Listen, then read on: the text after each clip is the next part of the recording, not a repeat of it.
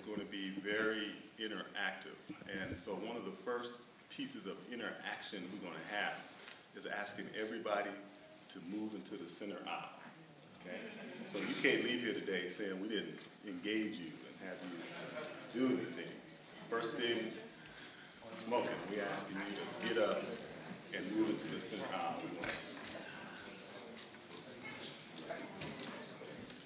Center aisle and front row.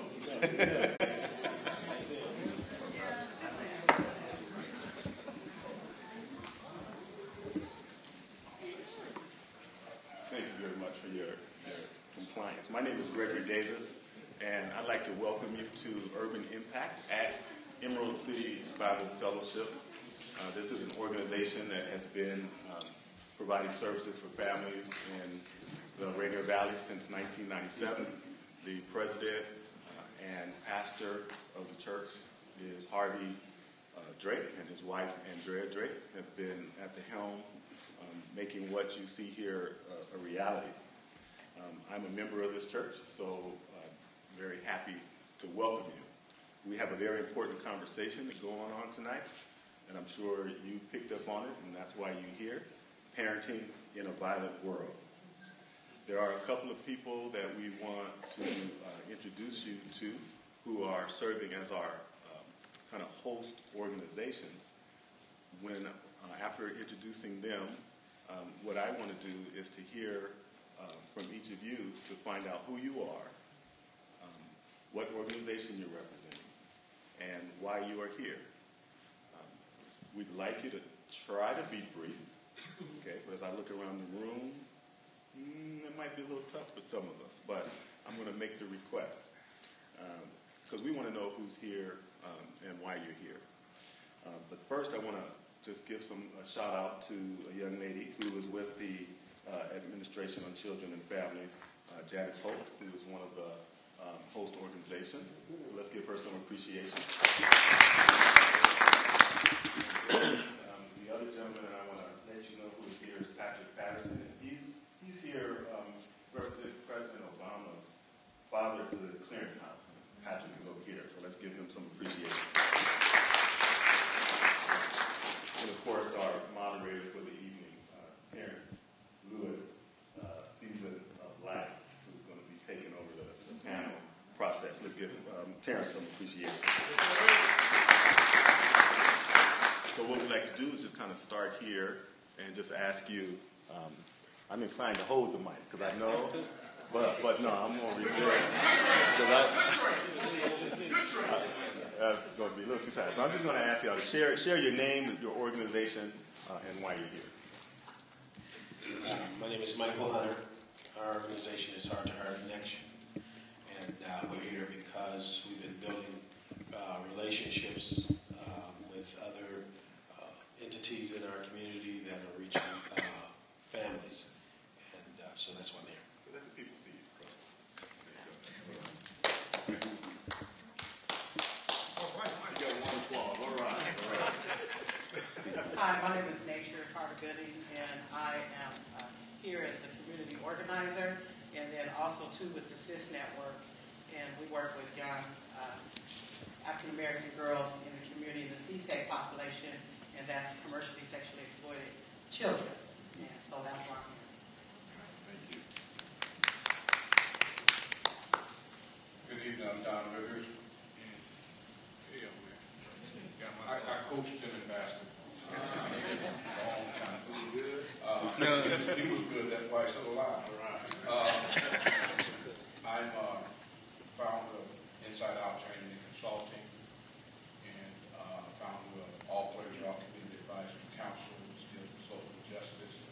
And I want you to pray for the two young men that were shot in Olympia. One young man had 10 bullets in his back, and he's alive. And he started to get his lower extremities to move right over, and God started moving his legs and things. The other one was shot here, and the bullet tried to burn out the back. So just pray for those young men. My name is Stephen Thomas. I am an attorney. I work for the King County Prosecuting Attorney's Office. I work in the domestic violence unit.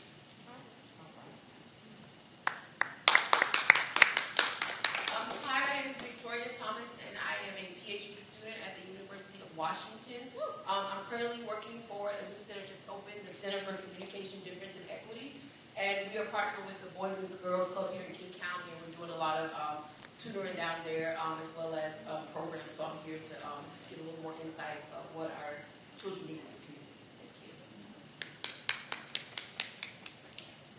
Good evening, folks. My name is Nathan Ferris, and I'm here to support my partner, Victoria Thomas, in our efforts with the CCD.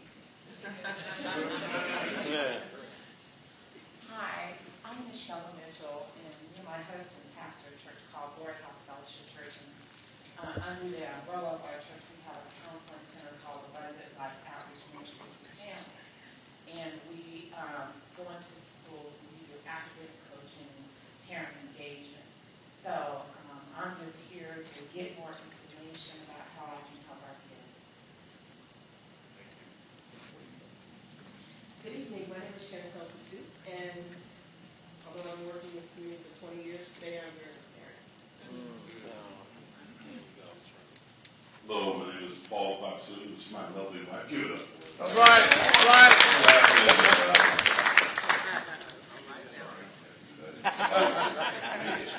2 points. So I'm yeah.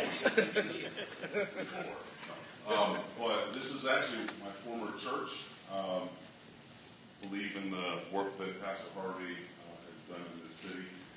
And I'm also from the Rainier Valley, born and raised in Seattle. But I'm here as a president of a local nonprofit known as the Urban Family. We specialize in working in high-risk communities. One of our flagship programs is out of the Crescent Point Apartments, and it's neighborhood intervention. It's we do several. We have 4 basic strategies that all work in that apartment community to mitigate the risk factors there. And so, and then also about 2 years ago, my wife and I also founded a training and consulting business known as Emerge 360. So we have upwards of 19 years of experience working in the field of high-risk youth, and we offer training for gang intervention and crisis intervention as well. So thank you. It's good to be here. Lewis Guy for life.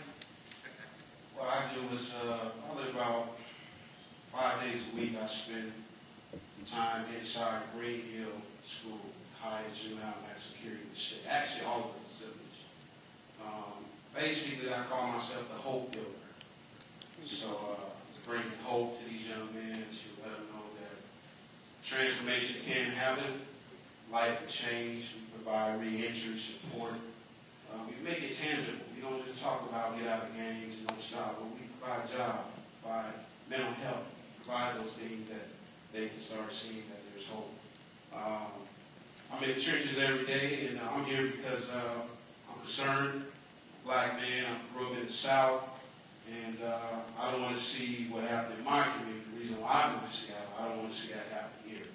So I'm burdened with this pain of seeing young black men in the system every day. So my voice to the community, let's do something and reroute this school to prison pipeline. We can change it. We just got to reroute it. So thank you. That's one of those people that you don't want to give mic to. My name is Tamika Briscoe. I'm actually one of the panelists here. I'm a parent, advocate for youth. I am here to share not only just my personal experiences as a mother who lost a child to violence, but also just to speak. I founded an organization in my son's memory called the Canes Project, and my aim is just to, number one, I want to bring more awareness about youth violence and also find solutions to ending violence. Good evening. My name is Minty Longer, and I am on staff with the Seattle Community Police Commission in the role of community engagement and communication specialist. We have a civilian oversight body that is addressing police reform. Good evening. My name is Earl Wright. I'm retired deputy director of corrections in Washington State. I'm here as an interested and concerned community member, and I'm also here to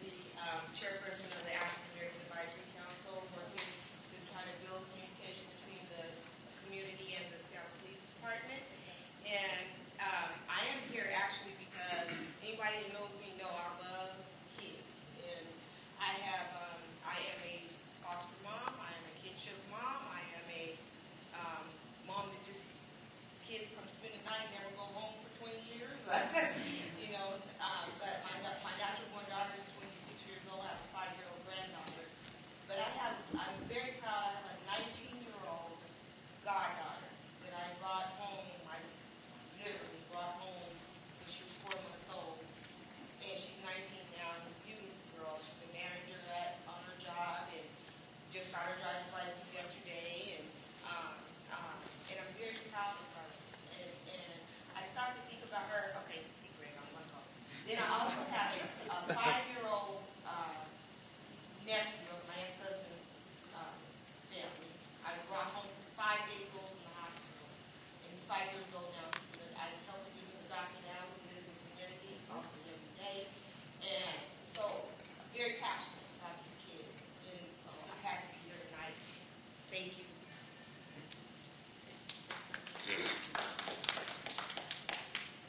Good evening. My name is Takia, and I'm actually visiting from Oakland, California, and for a few days. But I'm a founder and director of a youth organization called Wiley, and it supports girls in empowering themselves through various avenues, through self-care, through leadership, and really hopes to help prevent them from going down routes that aren't, as good for themselves.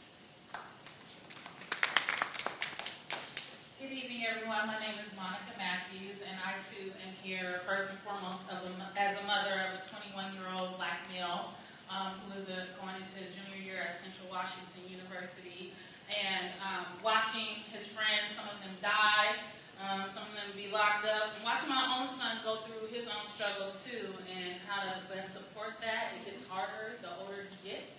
And so I'm here because of that. And also I'm founder and executive director of the Life Enrichment Group.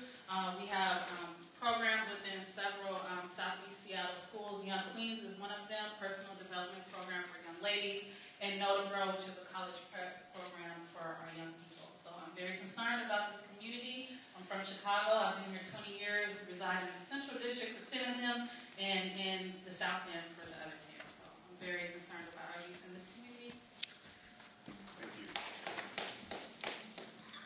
My name is Don, and I'm representing myself tonight. I've been involved in this community for 15 years. This is one of my home churches. So, I'm an educator at heart. I did that for 30 years. I only taught in urban settings. I'm just here because I have a heart for this community. I'm deeply concerned about fathering issues. And so I'm here because this is an important conversation. Hi everyone, my name is Mahogany Polaris. I am an auntie, community member, and currently a social worker at Child Protective Services. So I'm on the front line knocking on doors, getting cussed out. But I care about families. I'm also a bereaved sister, so my brother was murdered here in Seattle in 06. Hi, good evening. I'm Terry Hayes. I'm with the Seattle Human Services Department, but I'm here for me. I'm Nancy Nelson. I go to New Life Christian Church, which is in Helmand City, and I'm here because I'm interested in the topic and hopefully can share it with my church. My name is Michael Smalls. I grew up in West Seattle and High Point. I've been living and working in the community for years. For work, I'm Central Network Director of the Seattle Violence Prevention Initiative. And I'm here to make sure that we can all begin to network a little more and we can just figure out some of the things that are already on the table and figure out the low-hanging fruit, and let's at least get that off the tree and before we get into these big, deep strategic plans. So I just want to touch down with some people and figure out some stuff. Good evening. My name is Tanya Horst, and I am here in several capacities. I'm here as a mother first of many kids, and I share a lot of the stories that many of you have come forward with. Watching an older son, 27-year-old son, grow up and make choices because of situations and other things that landed him in systems that we basically had no control over. But having faith in advocating for him and watching him, I don't have to see him behind bars. I don't have to go visit him in jail. I don't have to hear him on the run across country because he can't find his way back to rectify whatever it is that he has done or whatever choices that he's made. So I'm here in that capacity because he has brothers and sisters. And beyond that, I am a domestic violence sexual assault advocate. I've been doing this work for over 15 years. I started in mainstream agencies, and I realized the differences in terms of what our community would get in services and how well we would or would not be served. And so because of that, I created an agency along with several other African American sisters that came from dominant agencies called the Silent Task Force. And we are tasked with educating our community, providing intervention and prevention around domestic violence and sexual assault, whether it be in churches, schools, community settings, on the streets. I'm also here in affiliation with the CIS network, dealing with commercially exploited youth. And so that's really good work that's going on. And I also work in capacity with Seattle Youth Violence Prevention Initiative, running girls groups from Central Seattle. One of our programs, Brainchild, which is a culmination of programs that have been running, is called The Bond, which is the beauty of my blackness. And that is a program that was designed to help our young ladies understand that they are brilliant, they are beautiful, they are capable. It's also an undercover domestic violence program, sexual assault program, because many of us know you cannot go into our community and say, oh, we got this domestic violence program we want you to come to so we can help you. Because they're like, really? It don't work with grown folks. It's definitely not working with our youth. So for me, trying to figure out a language that I could speak, that they could hear, and they would respond to, and be willing to be participants of, and come out successful. So we're going into our second, thanks to Mr. Smalls and the City of Seattle and other folks, we're going into our second session, and we're looking to have some great outcomes as our young ladies understand, red flags, boundaries, and what to do if they are in those situations in which you have to mark. Got it. Hi, my name is Nita Grant. I'm here visiting with my brother, but I do have 4 grown sons, and I do have some grandsons that are about to come up. So I'm just here to get some information and see what's going on. Thank you. Yes, my name is Eli Graham, and I'm here because I'm afraid. I have a 14-year-old daughter that I want to learn something like help her protect herself while she's out there. And I think this is the place that I'll be able to get some of that knowledge and see what we have. I think I'm in the right place right now. Thank you. Hi, everybody. My name is Sean Bias, and I'm here in a few different capacities. One as a father of teenagers.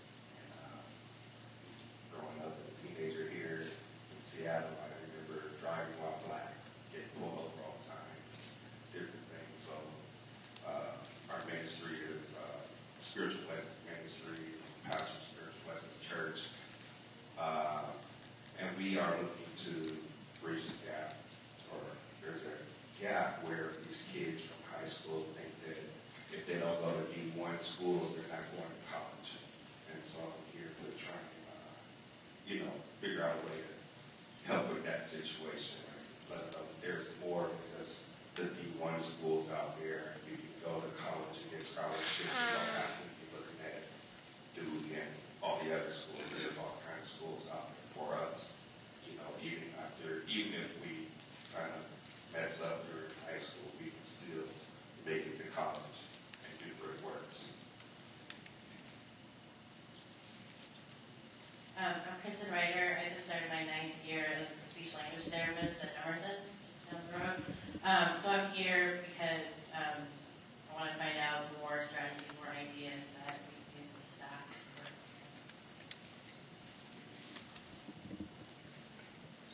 Hello, I'm Angelique Davis. I'm here in 2 capacities. The first is as a parent of 4, the oldest being 16, almost 17, the youngest 2. So, like all parents, have a lot of concerns for them. 3 girls, 1 boy. And the second is in my professional capacity. I'm a professor of political science and law, and I'm working on a book project with a woman at Milwaukee who lost her son due to police violence. But I'm collecting stories of women, Black women who lost their children due to police violence, and writing about the politics of Black motherhood in the United States. So something that's really close to my heart. My name is Steve Briscoe Collins, and what I do for work is I own an insurance agency. My husband and I went out and help a friend who needed a job.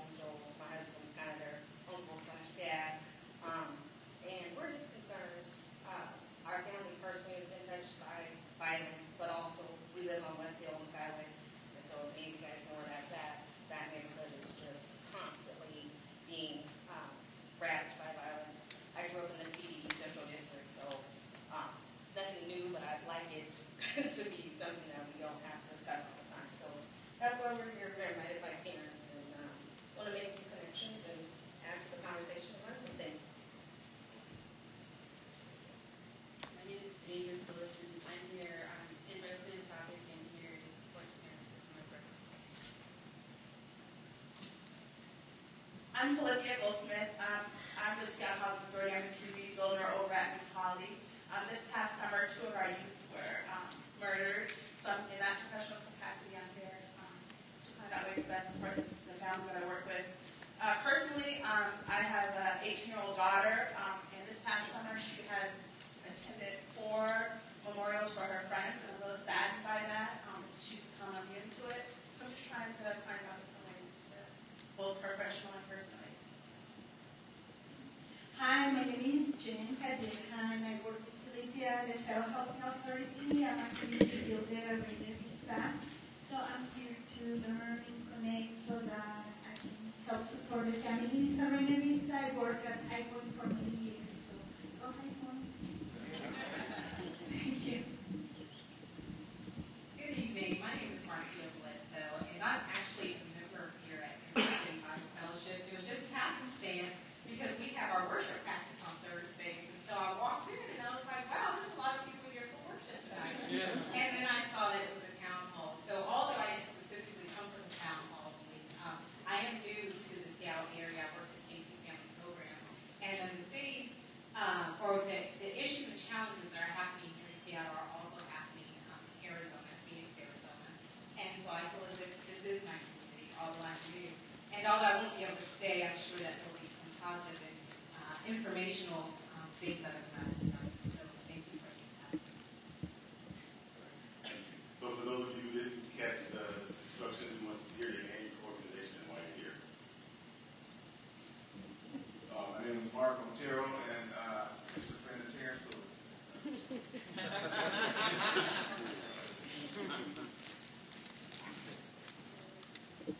Hi, my name is Guy Anthony Carolan. I'm a board member for the RBAC. Also a member of this church and of this community. I have an 8-year-old daughter. I've raised 2 daughters. Single dad. I'm here because I'm interested to understand why is it that our government has all this information, documents, and studies for over the years of how our children have had to suffer and endure racism and biases in our schools and our communities. And although they have all this information, nothing has truly been done to change anything. And it's like folks are kind of getting desensitized. Our children are getting angry because their parents are telling them to do well and to stay strong and have faith in God, but nonetheless, society hasn't changed. And our government seems to support this act of, I don't know, what would be the word for it? Discrimination, institutionalized discrimination. As a child, I've endured it, and I've overcame it, and I yet endure it. But at the same time, I don't think that our children should have to go through this. And our government knows. It's not like it's a secret. It's not like they don't have information or data to, they've done studies. We've done studies with George Mason University with the corner greeters and the beautiful safe places for youth here in Rainier Beach. I've seen how they can collect this information, and I've seen how they can utilize this information to make a difference in other communities.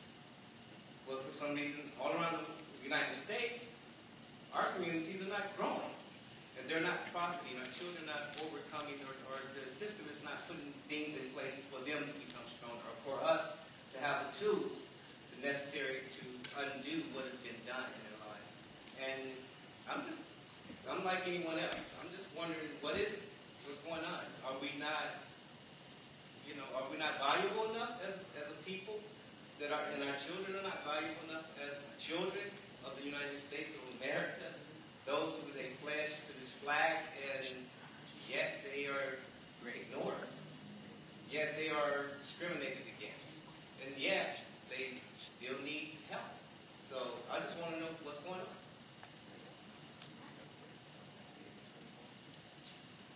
Good evening, my name is Zach Davis, and I was invited here by Stephen Thomas. I'm a family education coordinator for Atlantic Streets, and more specifically the Family Resource Center on South Coleman. So just for your information, I just had your first workshop. Okay, all these people here who are representing all these organizations, speaking truth My name is Gregory Davis again, and I actually during the day work for Casey Family Program. And one of the things we're trying to do is get young people out of foster care. We know that as a result of being in foster care, young people suffer from trauma at twice the rate of U.S. war veterans. And that's kind of the next step to this violence piece. By night, I am chair of the Rainier Beach Action Coalition. You heard the brother talk about our back. And one of the things that we're looking to do is bring the restorative justice movement to Rainier Beach at the 5 schools that we have, so that we can have peace circles to impact the things that happen in the neighborhood. So thank you very much. Why don't you give yourselves a hand? Appreciate you all being here. A couple of housekeeping things. The bathrooms are out the door to your right. We also have some sheets that we need you to sign, and they're publicity releases because this is a situation where we are wanting to do photographs and promote it. We also have some snacks out there, so feel free to get up and take advantage of those. You'll notice at the front table that we were handing out these note cards, and so these are intended for you to write down questions that we want to be able to ask the panel. In fact, can the folks who are here, who are on the panel, come up and take your seat as we prepare for that particular part of the program. The other thing that we want you to do is to use these cards is to write down ideas. Okay? And we don't want just any old idea. We want a rich idea that's going to be able to move this issue. So we want to make sure that you do that. Yes, ma'am. Sure. Thank you. So what we have in store tonight, as you can see, is we have a panel that is going to be talking about their particular experiences around this topic. And then we're going to have an opportunity for audience participation to ask the panel questions, to kind of cite your truth, cite your facts that you may know. And Terrence is going to be leading us through this portion. I think I kind of covered all the bases. And so what we're going to do now is just have Mr. Patterson up here kind of talk about a little bit more why we're here, kind of what the national landscape is that kind of brought this to Seattle. So we'll turn it over. Okay. Good evening. Good evening. Good evening. Good evening. It's funny that every place that I've gone and I have on nice shoes, they're always on the table. Now I have on a boot. That's a nice shoe. It's a nice shoe. It's a nice shoe. My name is Patrick Patterson. I represent a couple things tonight. One is I'm a son. I'm a brother. I'm a nephew. I'm an uncle.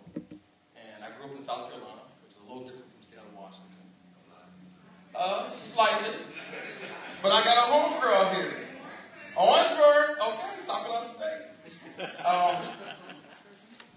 I grew up in neighborhoods where you either played ball or you got involved in the game. One or the other. If you did both, you weren't good at either. For me, professionally speaking, this is an area of interest because I still have friends to this day that are just getting out of prison. I'm 41. So that's personally who I am. I'm a father of 2 daughters. My wife and I have been married 18 years. I want them to marry somebody good. Are y'all following that? I want them to be able to be raised in a neighborhood where they're safe. And so, as a part of our work with the government, I do represent the President's Fatherhood Clearinghouse, and in that capacity, we have the benefit and opportunity to travel the country and work with programs that work with families. Is everything fair and equal? No, it's not. Is this a place that we can start? Yes, it is. Just about 2 months ago, Terrence was invited to Baltimore, where we had this first conversation about parents getting involved with it. It just so happened, truthfully, we planned this meeting probably in January, that the Freddie Gray situation had popped off. And so it was a real town hall where we had parents who were really concerned about when they're in the custody of the authorities, they still ain't safe. When they are walking to school where there are crossing guards, these kids still aren't safe. And so it was our first chance to really have a public conversation about what's really going on. Because Terrence, and I got to just give Terrence a shout, I've known Terrence probably 8 years. Whenever he comes to Washington, D.C., he says, y'all got to come to Washington State. And so he was in Baltimore for that conversation, and he made it point blank clear. They banging out here too. And that we really need you guys to see and have a part of the conversation. So I want to just publicly appreciate you, Terrence, for being an ambassador. So for us, what was really noteworthy was that the government, who we've been sending reports, we've been saying this, sometimes they have to see it to believe it. And so they saw Baltimore. And so with Terrence's input, we're here. This is our second one. We have one more that's going to be in Philadelphia next week. And plans are to not only just have the conversations, but try to gather folks locally to provide some solutions. The other thing that has happened is that people who are from the same parts of town have not connected. And so the goal is we're going to get on the plane tomorrow, that you guys who don't know each other will connect, because there is no one person who's going to make this thing go away. It's going to take a community to make that happen. So that's our priority. That's our main focus in doing it. I want to recognize a few people before I pass the mic. One is Daryl Freeman. If you raise your hand, Daryl. Daryl is from South Philly, another area where they're doing a lot of things that people don't talk about. But he's part of our Fathers Incorporated team and is helping to gather information from tonight's meeting as well. The second person is Jen McHenry, which I think Jen is downstairs. She was the person who welcomed you guys upstairs. Nicole Pexton, you raise your hand. She's with our team as well. Does a great job of making sure we capture everything that's been discussed. And then Wendy, don't hurt me. Say your last name.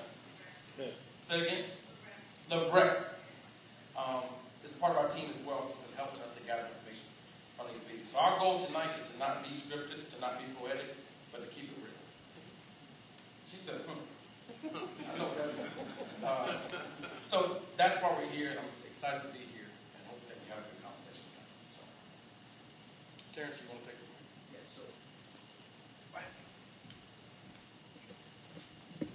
Everybody doing okay so far? Yeah. All right. Again, I just want to thank you all for coming out really at such a short notice. Again, as Patrick said, I went out to Baltimore 2 months ago when they had the first town hall on parenting in a violent world. And it was amazing, some of the stuff that they were talking about. You know, and we hear about violence here in Seattle, but, you know, we had one guy that got up and was talking, and he talked about preparing his son at the age of 2 to where he heard gunshots just stop, fall, and hit the ground wherever it is he's at. You know, and so we have it here, but on a different level than what they have it in Baltimore. And it's so intense back there that sometimes the folks back there forget about up here. And so, and that's the reason why I wanted to make sure that they came up here. And that's the reason why we wanted to make sure we passed the mic to let our friends in Washington, D.C. know who's in Seattle doing some of the same work that's happening in D.C., trying to impact their families and their kids. So again, as Gregory said, you guys should give yourselves a hand for being out here tonight on a Thursday night. And so what we're going to transition to now, my wife's not going to introduce herself, but my wife, Heidi, and my 2 daughters just came in from the back. They had a volleyball game. But my wife back there, Heidi Henderson Lewis. And my daughter, Destiny. Say hi, Destiny. She's shy. And then my daughter, Hadia, back there, she's far from shy. So what we're transitioning to now is we're going to let the panel go ahead and introduce themselves. And we do have a couple of pre-screened questions for the panel. What we want to do is to give a little and learn a little. And so while we ask some of the questions that we already have for the panel, we also want to give you all an opportunity to ask questions from the panel, and also give you, you know, you guys heard of elevator speech before, right? When you get a chance to respond, try to use the elevator speech, because if everybody decide they want to give a mini sermon, you know, 8 o'clock will become 9 o'clock, 9 o'clock will become 10 o'clock. Okay, so everybody say elevator speech. Elevator speech. All right, so we're going to start with the panel. Go ahead and give your elevator speech. Introduce yourself. Hi, I'm Victoria Thomas, and I am originally from Albany, Georgia. I am a PhD student at the University of Washington, working for the Center for Communication, Difference, and Equity. Again, my name is Stephen Michael Thomas. I represent the King County Prosecuting Attorney's Office, which means that I represent all of you. When I stand up in court, I say my name is Stephen Thomas, and I represent the state of Washington. I deal primarily with domestic violence cases, so day in and day out, I'm on the phone talking with domestic violence victims or talking about issues of domestic violence in court. I'm originally from the south side of Chicago, born and raised on the south side of Chicago. My father's black from the south, from Georgia, from Augusta, Georgia. My mother's German, so I grew up in a biracial household. My dad left my family when I was 8 years old. Left me on the south side of Chicago with my mom, who raised me, a white woman, raised me in an all-black neighborhood, and kept it real. Took me to a black church, taught me what it meant to be a black man, taught me about the responsibility of being a black man, and I learned that mostly from the people in my church.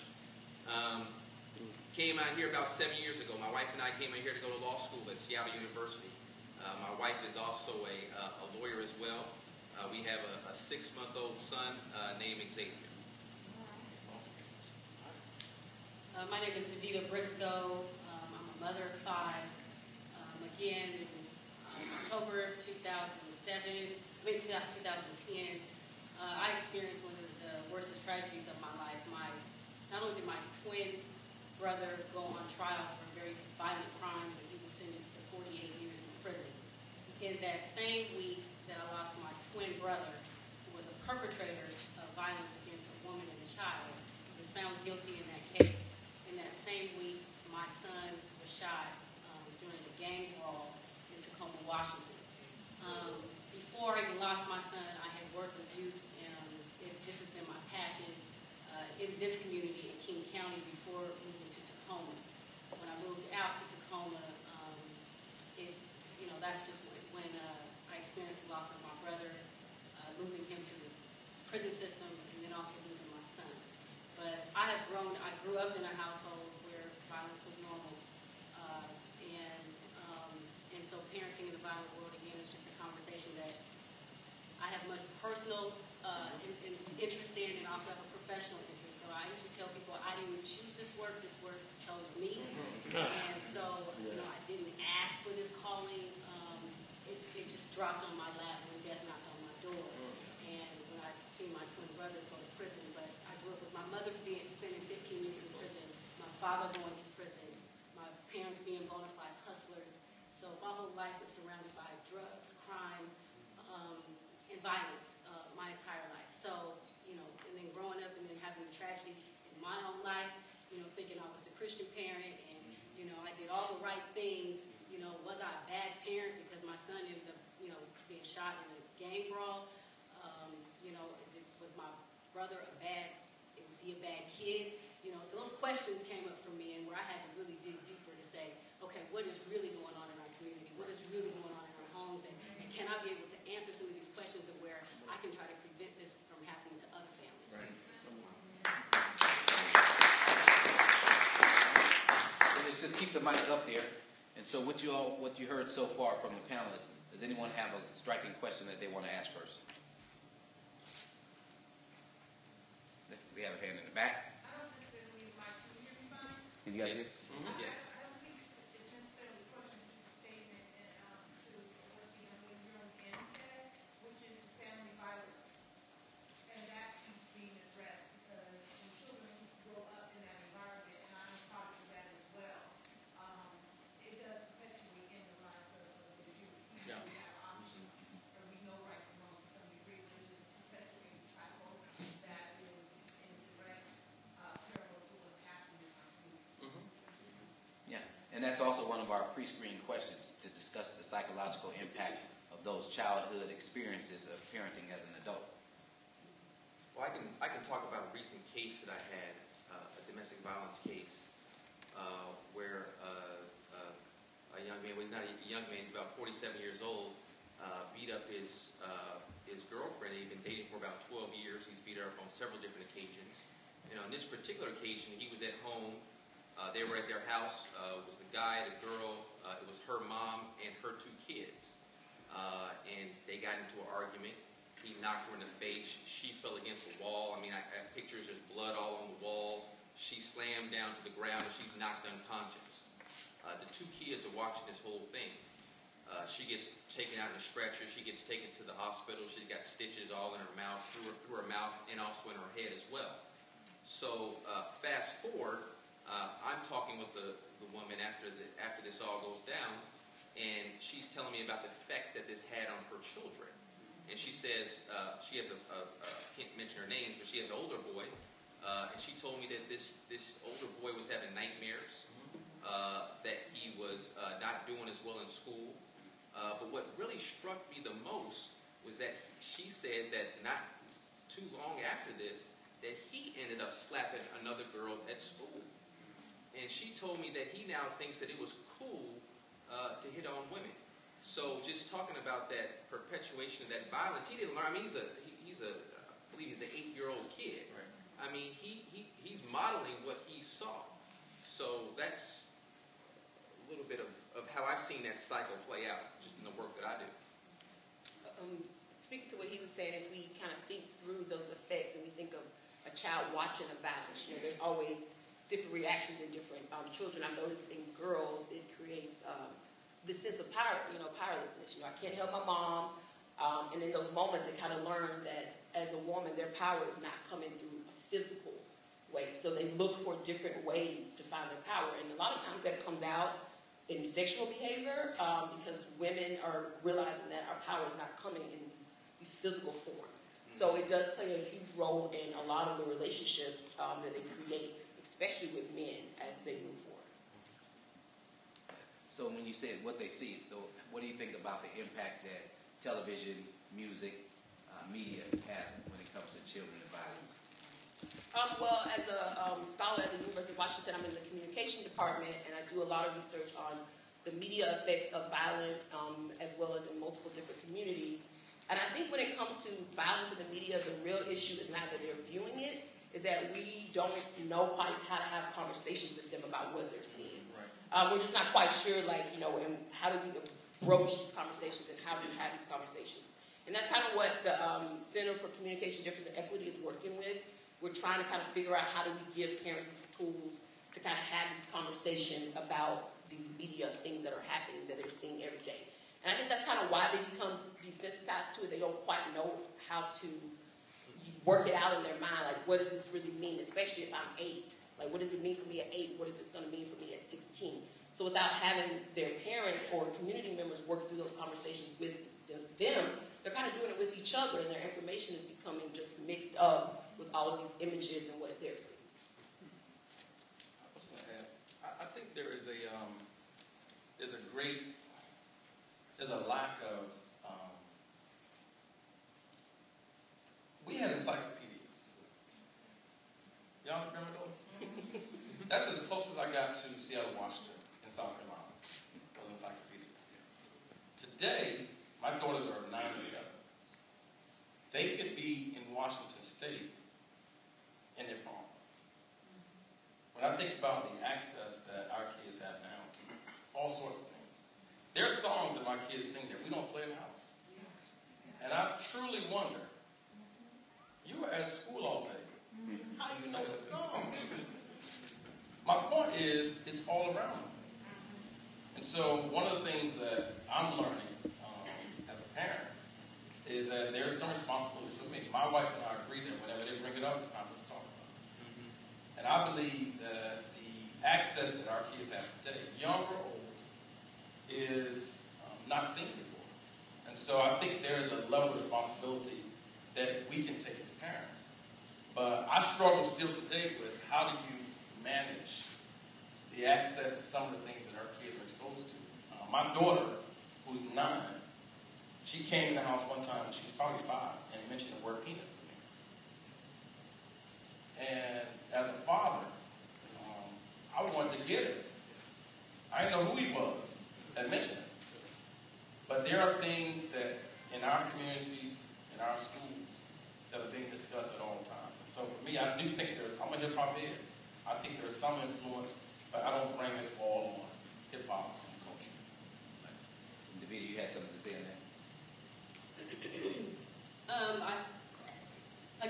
I know a lot more now than when I was raising my son alone with no father. His father was sentenced to life in prison. But it's the negative messaging and, like you said, the not being able to filter what they're watching. And when you're parenting alone, you're just letting them watch the movie. And, of course, you want to get them whatever device that they want. They want a tablet, they want a laptop, they want, you know, and I'm getting those things, but I'm not filtering, or he has no strong male presence in his life to help him filter those messages.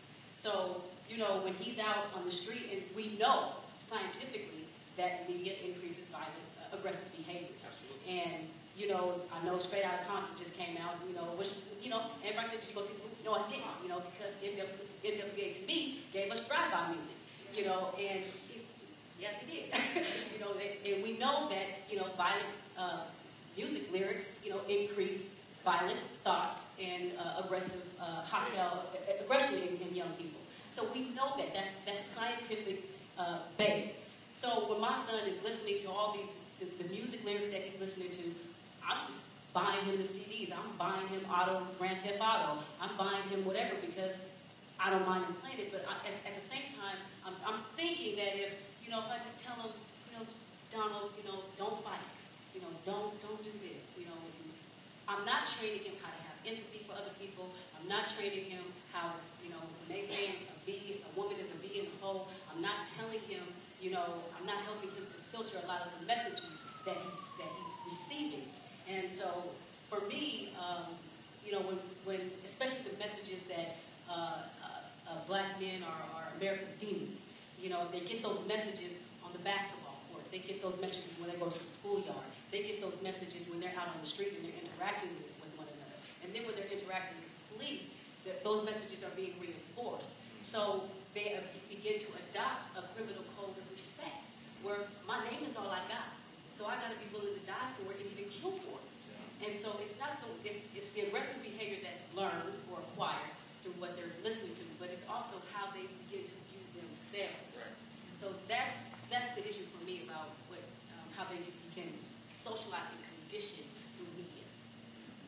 And so how do and when do you start having those conversations? Because you see a lot of the younger parents now, and it's like, you know, they're not having the conversation because the conversation has never been had with them.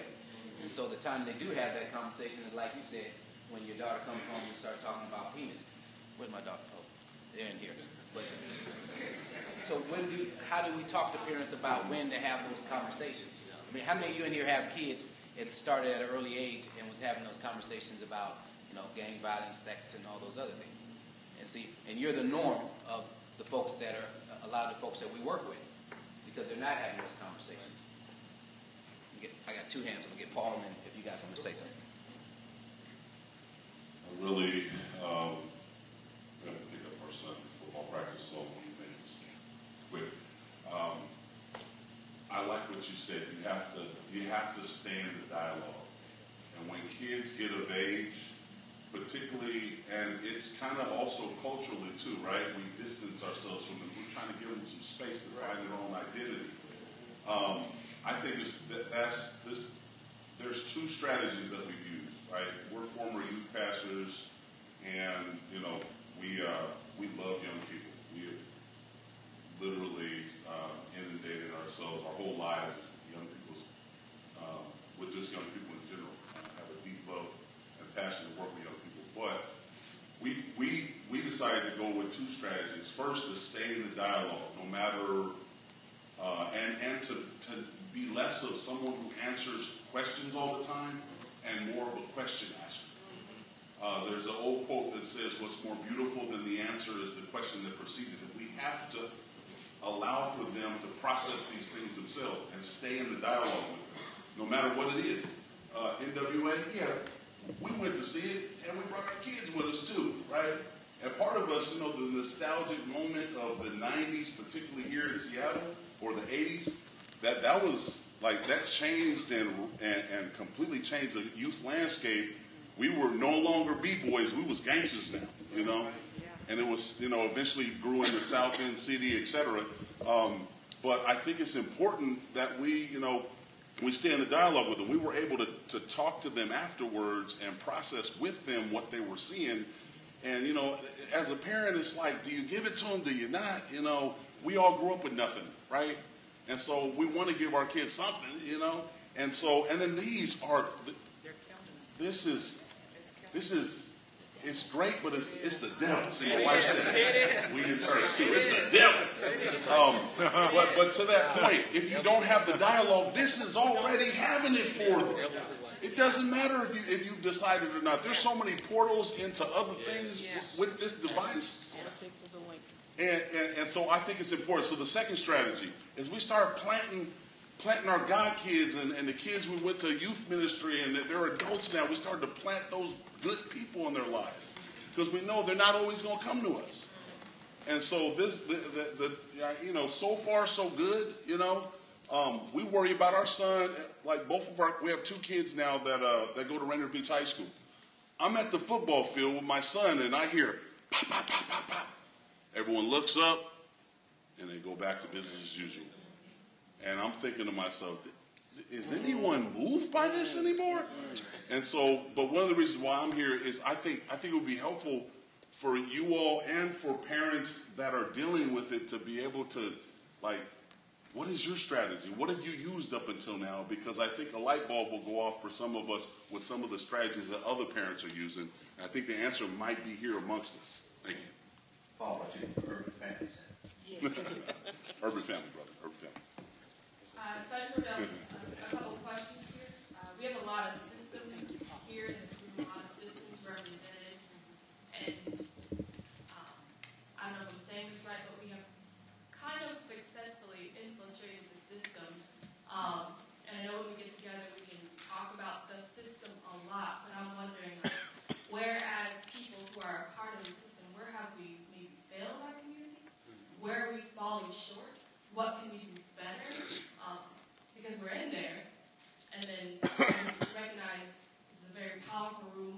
Maybe a lot of the people we serve are not here, and this is a great parenting class for all of us. But how do we give it to the people? You know what I mean? So, how do you want to respond to that? Well, I'll talk about it because I work in the criminal justice system, which is probably one of the most racist systems that we have in America. And I'm a representative of that system.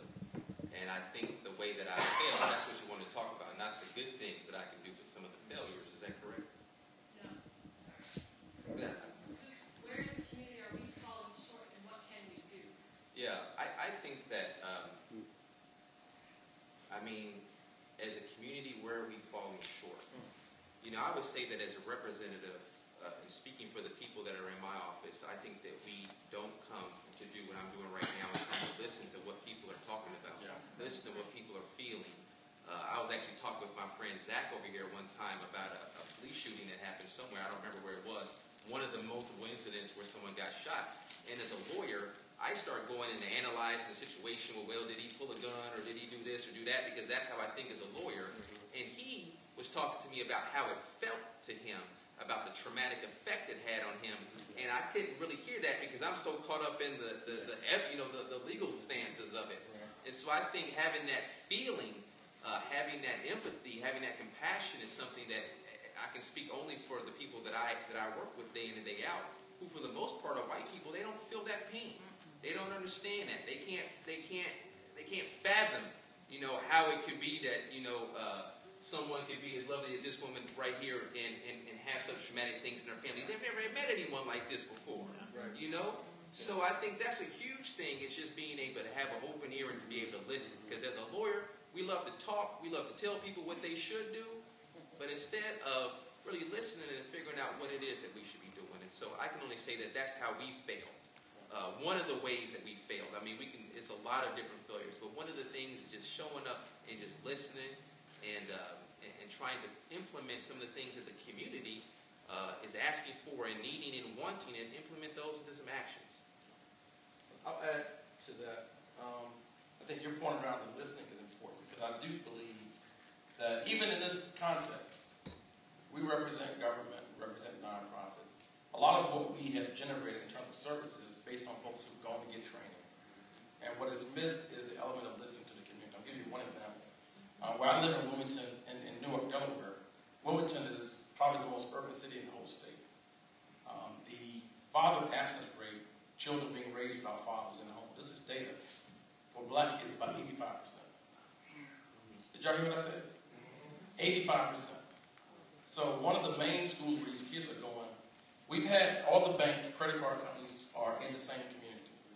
And there's a line that's invisible where these people who go to work over here never get touched by violence.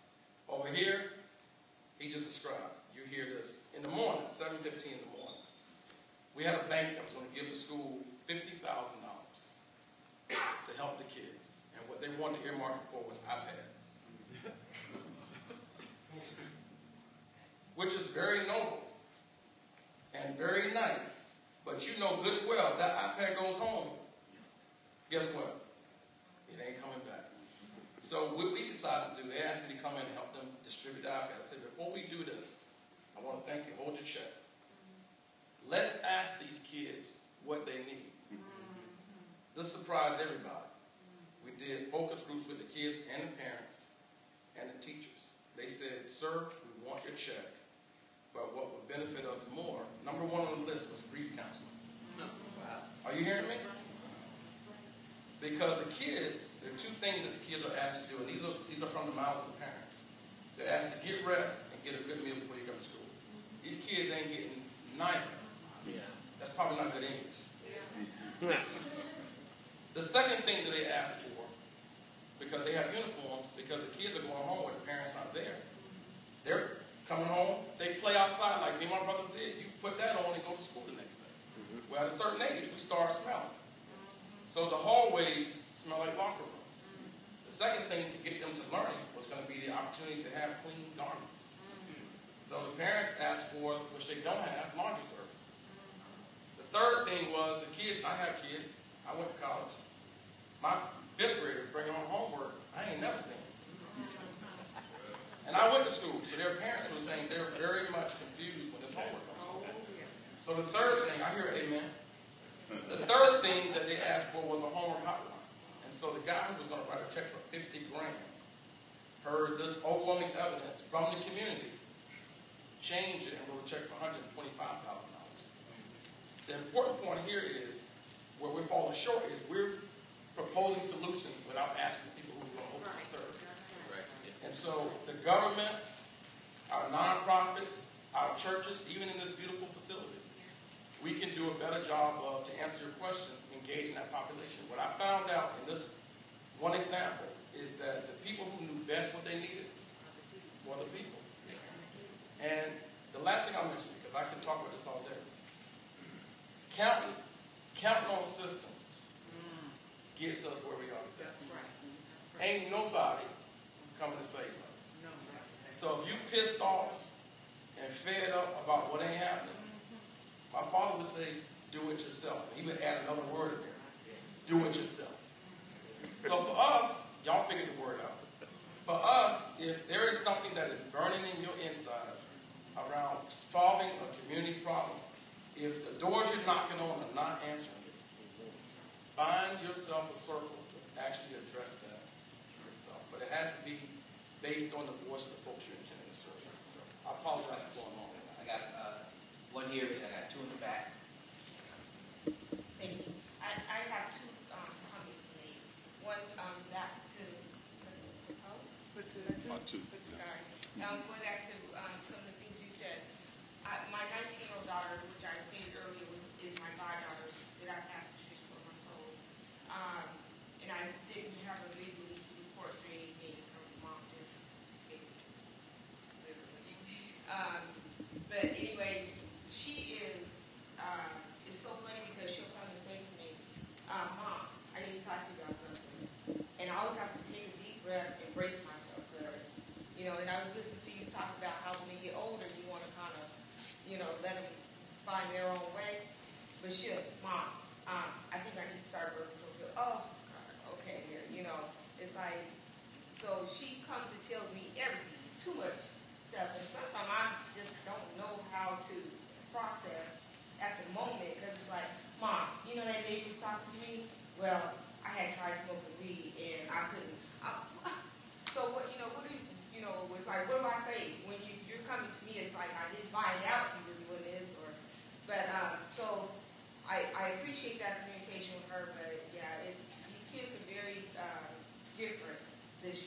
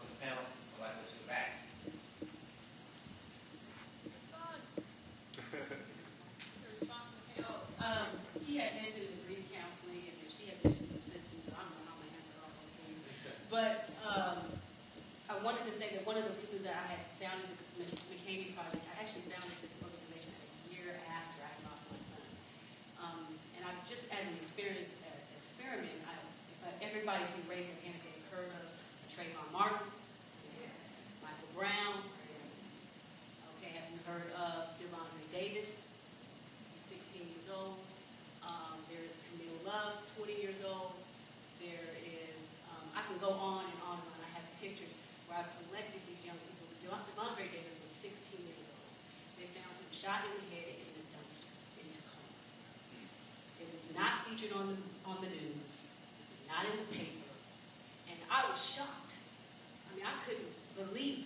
You mean to tell me that somebody found a child in a dumpster and our community is not outraged? I mean, there's no marches. There's nobody hollering. There's no action. I mean, I couldn't believe it. I mean, I was in shock. Then after that, I heard of Hector Hernandez, another 15-year-old who was stabbed 34 times by 2 other teenagers.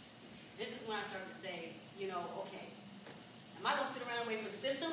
You know, or am I going to, as a parent, get out there and try to figure out, number one, I had to start unlearning some of the stuff that I had learned.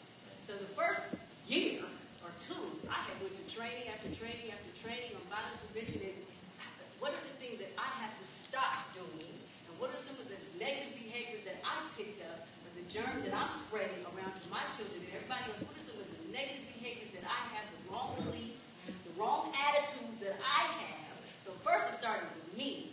And what were some of the things that I was passing on to my own children and in my own household? Am I creating a hostile situation in my own home? And am I doing that in my community? I go home and I respect my employer. And I go home and talk bad to my own husband. So it was that type of stuff that I had to start doing within myself. So I didn't have time to wait for the system to change. And I know that there are people out there that's going to keep working in the system. But while they're doing that, now I got to get on the ground.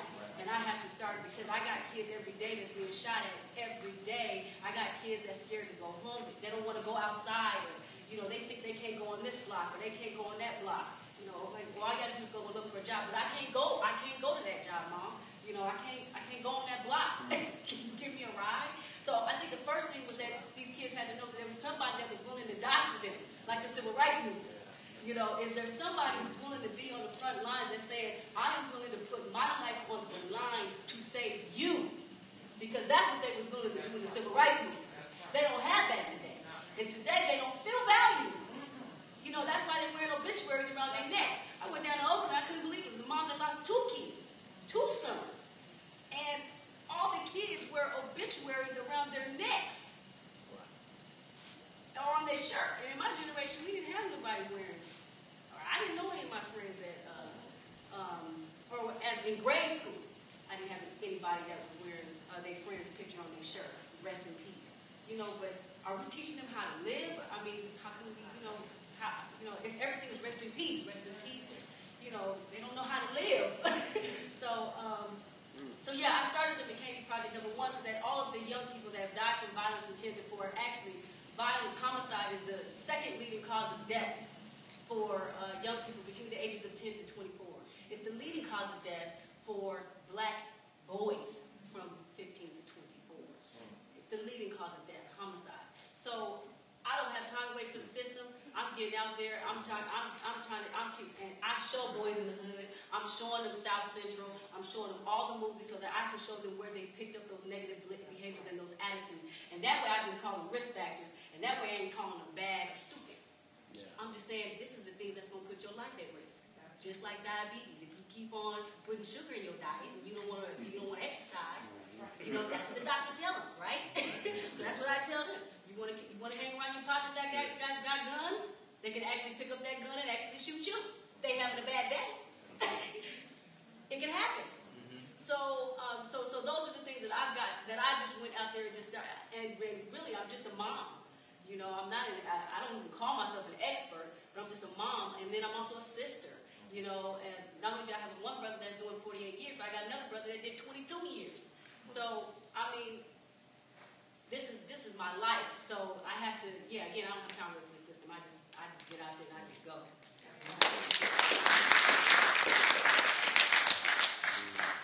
First of all, I want to say thank you to all of the panel for doing this. And I also just want to recognize you, Davida, and thank you for your work. I grew up in Tacoma and went to school there in the 70s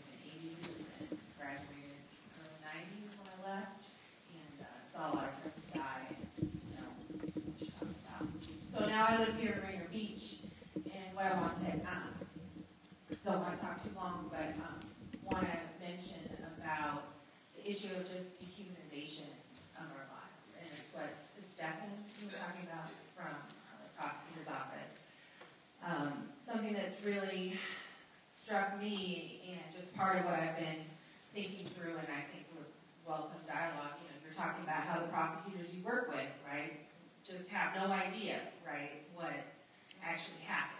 And, you know, it really had me thinking, what I tell my students in Seattle University is, you know, it doesn't matter that I have these degrees, that I teach, that I do all this publishing, you know, that I'm a commissioner for our Civil Service Commission. I used to be a city attorney. I know the police chief, you know, all that. When my husband's out there, when my kids are out there, right, they don't know it's another black person, right? And what really just hit me and got me started on the book project I'm doing, and then I'll stop, is, you know, every time we hear something, it seems like in the news of somebody's child being killed, I just got tired of hearing the narrative, but they were a good boy. They were a good girl, right? Every time it's like the response, you know, needing to be like defend your child's, you know, goodness. They're humans, right? The fact that, you know, they're human even if they weren't a gang. But a lot of them aren't, right? And the fact of the matter that, you know, you don't hear white parents saying that very often. It's like, oh, it's such a loss. We're so heartbroken. It's not, they were a good, you know, they were on honor roll. They did this, that. So first of all, just this thing I've been noticing in responses, but something else that really hit me. I went to Washington, D.C. for the Million Mom March, Mother's Day weekend. That was my request for Mother's Day. And Maria Hamilton, out of Milwaukee, who lost her son, Dontre Hamilton, and has been organizing women like you around the country. You know, while we were there, part of what they were talking about was not just police and vigilante violence, but it was also this lack of investigating or taking seriously the loss of lives of color in particular. And, you know, I've done a lot of research, but I've heard for the first time that a lot of police use amongst themselves an NHI designation. Some of you may have heard of this, a no humans involved type of slang that they use to talk about cases that don't need, you know, that's like basically prostitute or a whore in their characterization, or depending on the neighborhood, people of color, suspected gang related. And I mean, physically made me ill to hear that, you know, they would use that type of terminology. Even our police chief, former police chief Norm Stanford, talks about that in the book, this NHI designation. Well, you know, then it's like when you triage what you have to respond to, this isn't as important, right? So then you hear about people staying in dumpsters, you know, people like Michael Brown and others, you know, just laying on the street for a long time, right? But this humanization, and the thing is, dehumanization. You know, these stories are in the news every day, but still, we're so desensitized. And so one of the things I've just been thinking about is, you know, can we change that, or is that even how we, you know, go about that? I know one thing I've just personally decided is at my work, when someone says something like, well, you know, you could move to Bellevue, I'm like, well, that is not the same to my family in Bellevue, right, as your family. So, and because it's not set up like that, right? Racism is not set up for us to win, right? So I just say that to talk about like ideas of how, you know,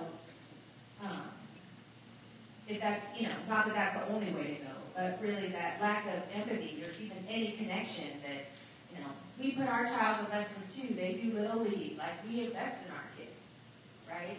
You know, our families. We're human too. Yeah. Anyone want to respond to that? Also, it doesn't seem like we have a problem with folks holding the mic, but just in case, if anybody has a question they want to put on the card, go ahead and put your question on the card and I'll grab that one. One thing that I think it kind of speaks to, I think behind me is something you said about kind of where I'm going in the community, and then also something that you said about grief counseling. I've had a lot of young men come through my home,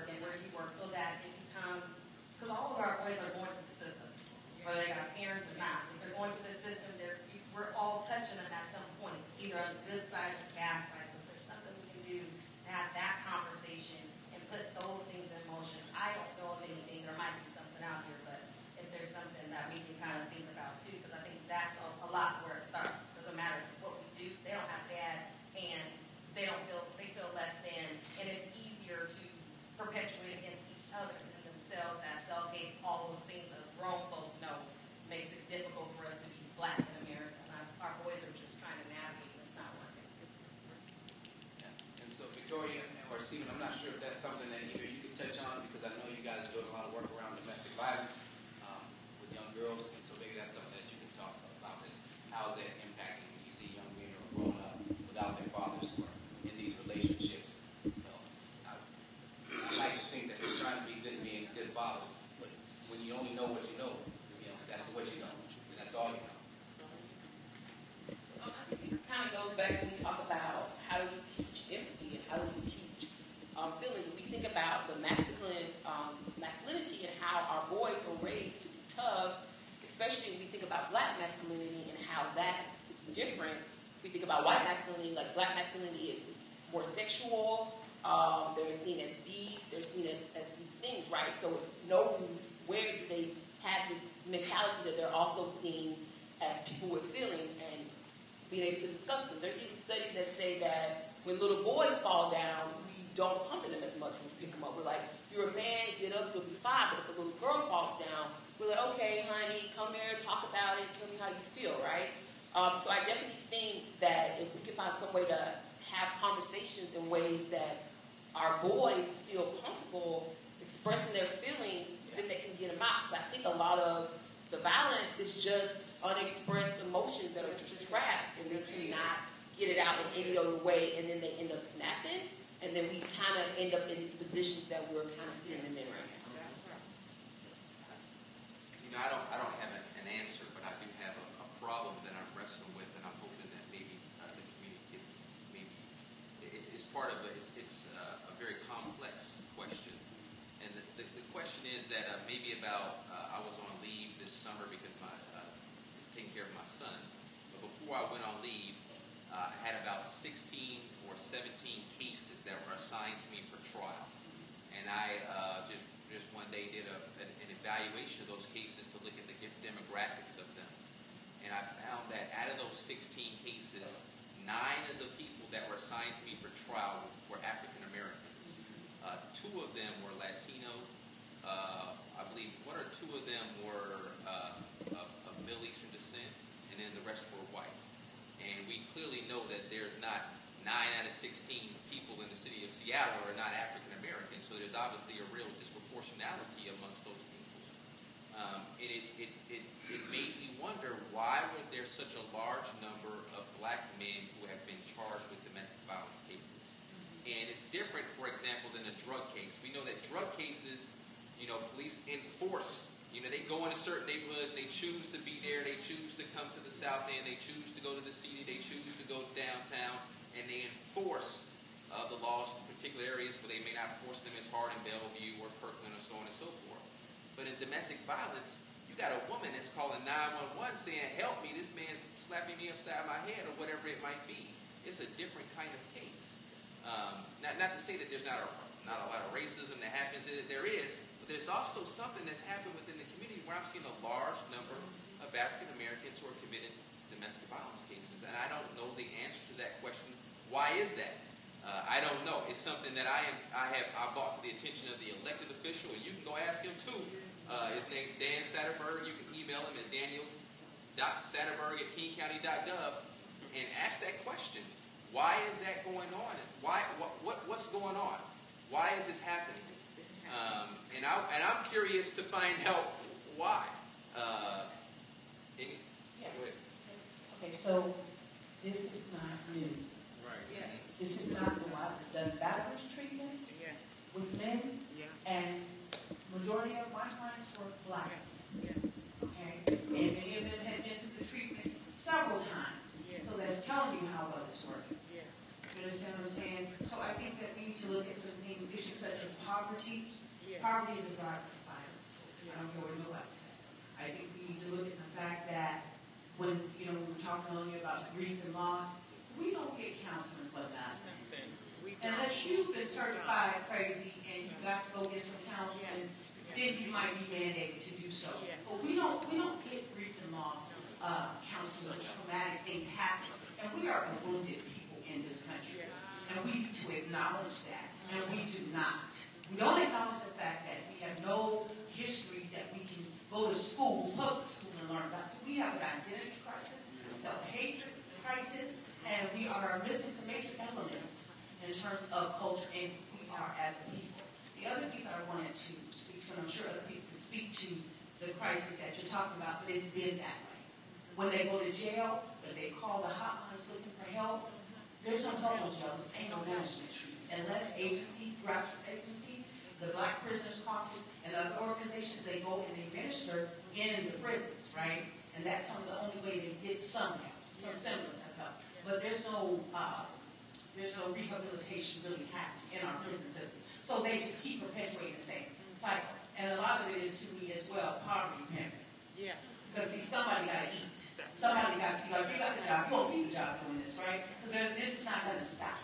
And they're just going to keep cycling our young boys through this system if we, as a community, don't stop. So I know you said earlier, brother, we got people from all different parts of the government, but we got grassroots here. Just like this sister up here's grassroots, this young lady over here's grassroots, I'm grassroots too. But I just had to figure out a way to infiltrate the system so I could get to my people. That's right. You see, because they hold them hostage. Because they, and I'm going to go back to one more thing, and I'm going to let this mic go. Okay, brother?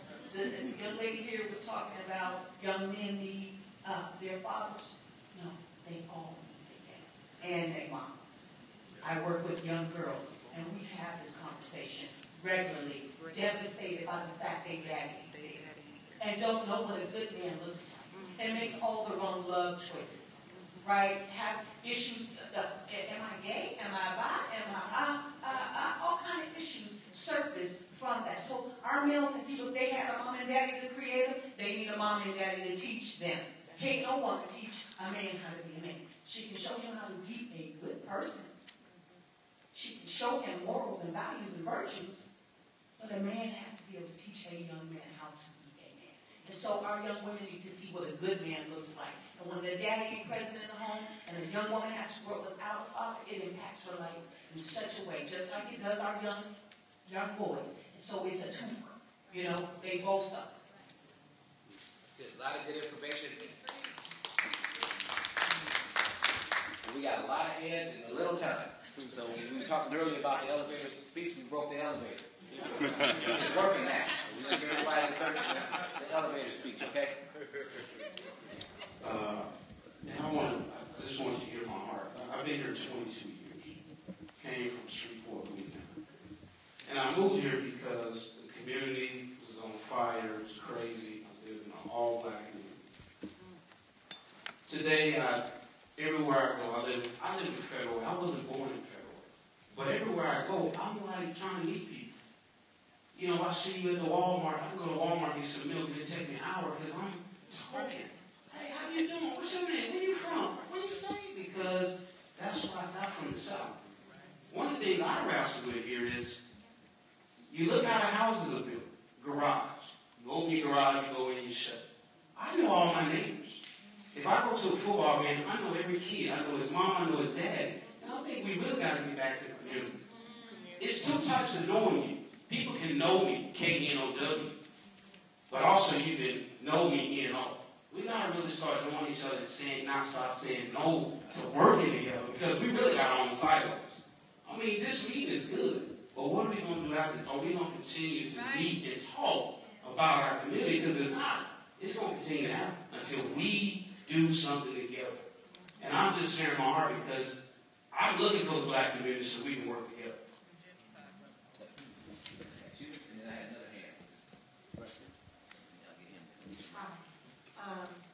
I'm one of those French workers that's been in the community working with women of domestic violence for years because I was a victim defendant. And after I became a victim defendant, my case was released without prejudice because I did all the work and learned how to be a legal advocate and learned how to advocate for myself. And that was back in 1996. Okay, just to let you know, brother, this has been around a long, long time. When I went to jail, I didn't even know what DV was. I thought it was just fighting. Okay, and we still have African Americans who are not educated about domestic violence, perpetrator treatment, anger and management, the cycle of violence. They don't have a clue of what DV is. And now I go into the jails at SeaTac Federal Detention Center. I'm working with women on a regular basis. And Asians, Ukrainians, every nationality you know. And the first thing that I'm working on is valuing themselves, identity crises, brainwashing. That's what I spend 12 weeks on before I can even get to DV. Grief, loss, system issues. And so this is huge. And these are women who are going to get out of jail and go back to their abuser or go back to their homes. So what I just want to tell you is the work does start with our community coming together and working with our kids and doing academic coaching work and working with black boys who are in the 3rd grade. My first kid that I work with said, I don't need my daddy to go to Boeing and work as an engineer and buy me all these games. I need him to hear me like you do for 1 hour. Our kids are not being heard by their parents. And we need to listen to our kids as black people.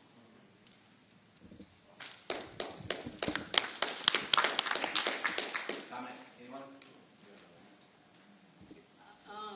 Kind of just on that note, I wanted to read something that my son wrote 4 months before he died, which kind of goes in line with exactly what you were saying and how our young people are viewed by adults, which we call adultism, where our young people are stereotyped, where they're labeled, and where they're pretty much put down. The experience that I had was I went to a grocery store, a mini mart, elderly lady, there were some young black boys that were standing outside. She goes in and tells him, you need to tell them to move. Why are they standing out there? They weren't selling drugs. They weren't doing nothing. They were just standing there. And she didn't like the fact their presence bothered her. Bothered her. And they weren't doing anything wrong.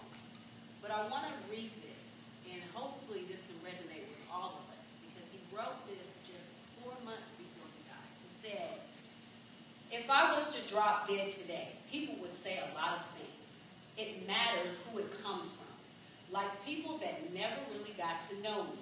My teachers, police officers, and authority would see me as a bad guy.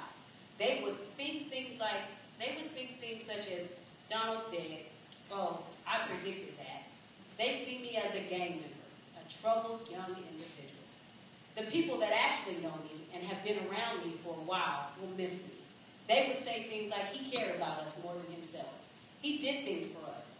He was smart but young. He was somebody I would like to be like. He wasn't there yet, but he was getting there. If only God gave him a little more time, I could say one thing about him. That boy, he has style. Rest in paradise, Donald McCaney is what they would say.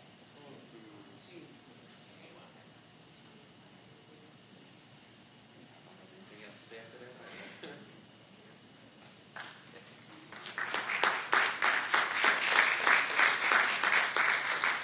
I wanted to just kind of like digress and go back to a statement that was made about how that the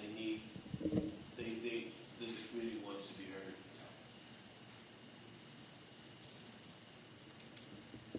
Got a room full of passionate people here. There's passion on that stage. And there's passion in that community that got them to go from 50 to 125.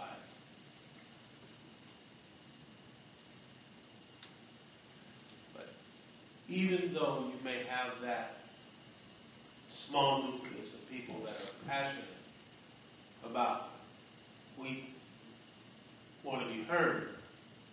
When we speak, are you going to listen? And that's really the question to our community, because we're working in the community, grassroots. And we're in our communities and we're watching the cotton in the ears. And we're watching, and a statement was made about how that,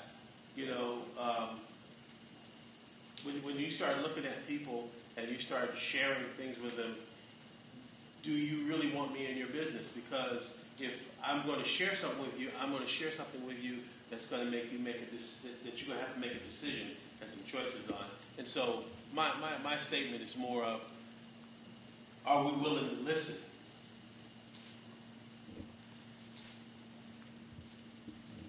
We're doing a lot of talking about growing up without a father and violence. And we don't really do a lot talking about trauma. As I mentioned earlier, we don't seek counseling.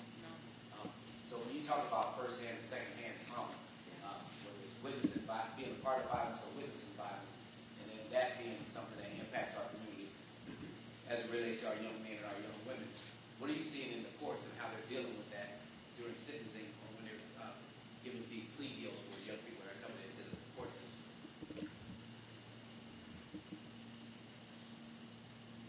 To be honest with you, it's really done on a very, very minimal basis. And if it is, it's done on a case-by-case basis. Like I say, in my cases, I invite that type of dialogue with the person who's been accused of a crime. I mean, I want to know where you come from. I want to know what your history is. It helps to explain some of the reason why you've done what you've done. It doesn't mean that I'm not going to hold you accountable, because there is another victim on the other side of the table as well, and her needs need to be voiced, and the community as a whole needs to stand up and say that what you did was wrong. But it does come into play in maybe how long you may go to jail for, what kind of services are offered to you, so on and so forth. But I would say that that's not something that is built within the system to really look at the whole of a person. We're like what she was just sharing about her son. I would say it's accurate. I don't know her son, but I think what she talked about, what her son was saying, that how people would view him. I think that's accurate, but because I'm from the south side of Chicago and a lot of my friends who I grew up with are in jail, I understand that there's a lot more to a person than just this moment in time where they did something wrong. But that's something that's not really viewed as a whole in the system. We're looking at this behavior on this day. You shot at these people. You're going to get locked up for as long as we can, and that's all that we know about you, really, is that event. And so, again, it comes back to I think, people in the community voicing their opinions and having people within the system who are willing to listen and be heard and really make this system, I don't know if you I think, so, I mean, that's really all I have to say. Were you going to say something to that? I was. Well, we know that on the surface, we know that kids become withdrawn, they become sad, they feel worthless. We know that there are things that on the surface that kids are symptoms that they have from being exposed to trauma. But I'll say even in my own son's case, my son was actually accidentally shot by his own friend. His friend was trying to shoot someone else in the direction where he was shooting, and he shot my son. This kid was 17 years old. All the other kids ran. He was the only one that went back for my son and actually went to the hospital with my son. Called me to make sure that I was on my way, but he didn't call me directly, but he called a friend and called me. So what I did for just because he cooperated with the police, which none of the other kids were willing to do, he cooperated. Now I'm different from other mothers. Other mothers would want that kid to get locked up for as much time as possible. I've heard what he should do. 27 years old, he should have got 50. Well, to me, I figured out or found out this boy was actually calling me from jail just because he just wanted to know that I was okay. And there was just some things that he did that showed me that to me, he didn't ask me, could you call the prosecutor, could you talk to my attorney? Never once. All he wanted to do was to call me to just share a memory of his friend. And when I walked in that courtroom, he had his head bent down and he was crying. He was weeping so hard. And I don't think he understood the consequences of what he did. But at the same time, I called the prosecutor and I said, don't sentence him without me being there. I want you to reschedule that date. And they said, ma'am, you want me to reschedule? I said, yes. They rescheduled the date and sentenced him without me being there. And they did it on purpose. And I know it was intentional. Because they did it for another mother who couldn't be there, and they did a teleconference from her, and she lived in Florida, so that she could face her son's killer. But they didn't do that for me, and I lived right there in Tacoma.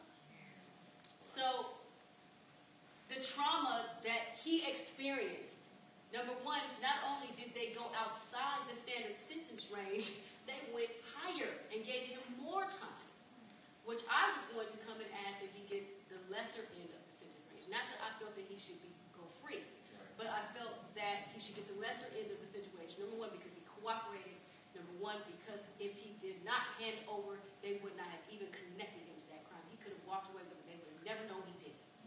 And because he did that, I felt that he should have gotten lower end of the sentence range. But they didn't take into account the trauma that he was experiencing as a person who shot his own friend.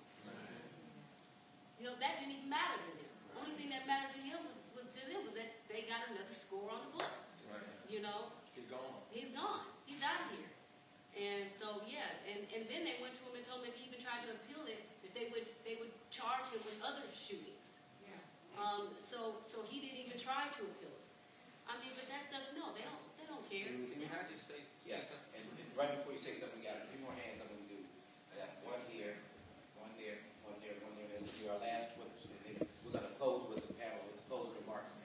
Patrick will be the last person on the panel to make a closing remark. Excuse me, and then we'll have Gregory Davis come up and do a dismissal for us. But after you, go ahead. Go ahead, brother. First of all, I watched my mom get beat up every weekend. I mean, she used to get beat down. She was a tiny woman, but she would bounce up every time. But she never allowed us to get in the way to help her, how to defend it. As I grew up as a man, I watched other women.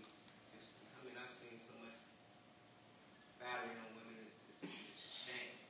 I was married a few years ago, and my wife was fighting against me. She was arrested for domestic violence. My daughter, she grew up in a household where I had to defend her. You know, she'd catch me sleeping, she would attack me. My daughter stepped on my chest. She didn't care. You know, my daughter was 6 weeks old. She bounced, left her. She was breastfeeding. My daughter couldn't eat formula, so I had to go out and get a surrogate. A friend of mine gave us breast milk. But during the time that we was going through this process, I kept calling the police because I needed protection. I even had to go to therapy because I couldn't sleep. I was afraid. I didn't know if the woman was going to kill me or poison me or what was going on. And the therapist told me that they were going to report me to CPS because I couldn't protect the child. And they was going to take the child away from me. What I'm saying is that we can grow men. I've seen young men going in this system for DV. A lot of times, like one of the sisters said, there is no services for young men who don't want to fight or hit another woman. You know, all through the whole process that I went through, there was no one there for me. You know, I went to the YWCA for counseling because they only had services for women. There was no service for men who had to deal with or go through that type of ordeal. And the system generally looked at you as being somebody weak if you allow someone to beat you down, a man, if you let a woman overturn. I mean, that's what the police told me. Oh, you could have restrained her. Okay, restraining in Seattle, I don't know about other states, is no, that's DV. I could have went down, you know, and we would have took her, and I had a teenage daughter I was raising at the same time by myself during that. So my daughter had to grab the woman, hold her off to protect me.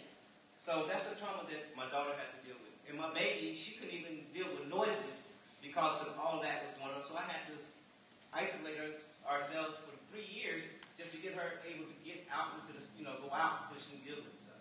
So there is some problems in our justice system and in our community to where we look at these young men, our black young men, as being aggressors all the time. They're not always aggressors. I'm not an aggressor. I don't beat up on women because I watched my mom and other women go through that. I despise that kind of stuff. It's not right to do that, to hurt someone, and it's not love, which a lot of people seem to get confused. But my thing is there are young men out here who are trying to avoid those situations, who wind up restraining or whatever, going to the system. Even my little cousin was getting a phone call from the girl while he was in the county, and they was recording it, and he got extra sentences because she called him. So the system is not set up to protect black men in the DV. It's just another way to get some brothers locked up, unfortunately. And are you seeing that in the courts now, where there are more reported cases of males being victims of domestic violence? I have one case where it's a male who's a victim of domestic violence right now. It's an older man, he's about 80 years old, and the woman's about 50, and she kept him in the house for 2 days, beat him with broomsticks and all kind of different stuff. It's just kind of a really, it's an outlier, but for the most part, I would say most of the cases I have are mostly women. It's very, very few cases that deal with men, but I would agree that when those cases do come along, it's sometimes you wondering who's the aggressor and who's not. That's really a question, and it really comes up often. So I really commend you for having the restraint and having the knowledge to know that, man, even if I tried to restrain her, that I might be the one that's ends up being charged with the crime, which is unfortunate. But that's kind of the way that it happens. So I think that you had the self-control to be able to do that, but not everyone has that.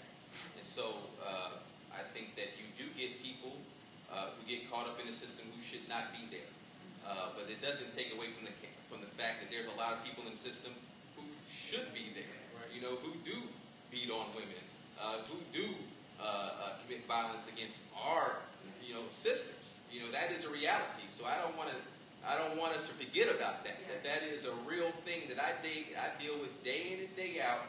Are women who are being abused by their intimate partners, and their kids are watching it, and their kids are learning from it. I mean, that is a reality. So.